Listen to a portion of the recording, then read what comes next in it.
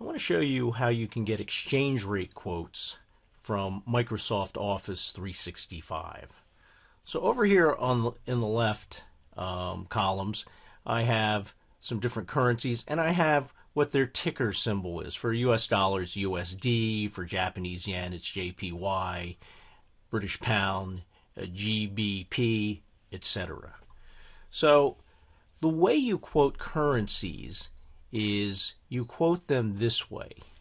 For example, USD / EUR. Now, this is not the way we think of it in terms of writing a mathematical equation. This is not a mathematical equation. It's a quote convention. And it's actually the opposite of what you would think. So this is not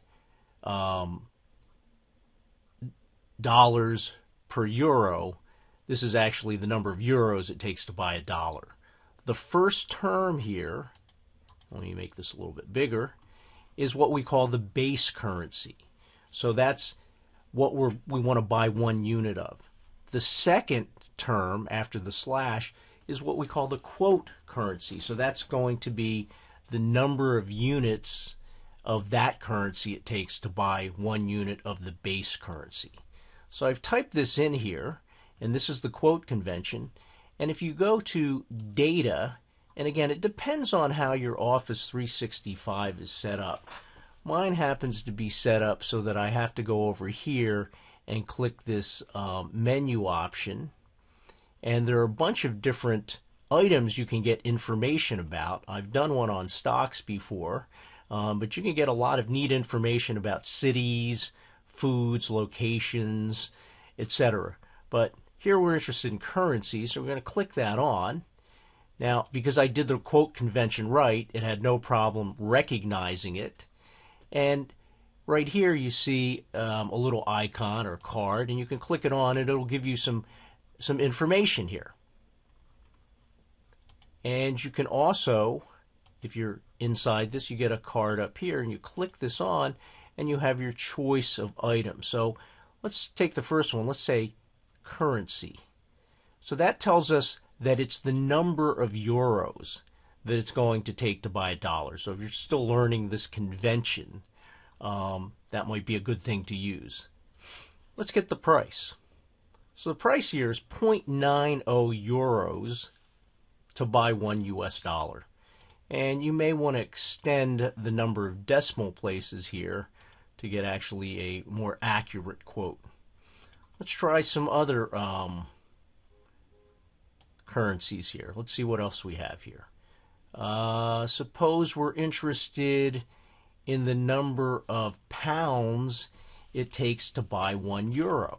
So I'm going to type in, so euro is the base currency and GBP is the, or British pounds, is the quote currency. So again, I'm going to go up to data and I'm going to click this on, click currencies. Again, it recognizes the quote. And again, I'll say, what currency is it in? It's in pounds sterling. And let me see here. Let's see what the price is. The price is 0.83 pounds to buy 1 euro. And again, let me just increase the number of decimal places here to get a more accurate representation. Let's see how many yen it takes to buy 1 US dollar.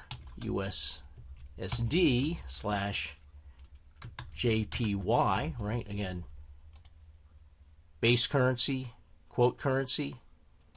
Again, let's put currency here so we know that these are going to be in yen.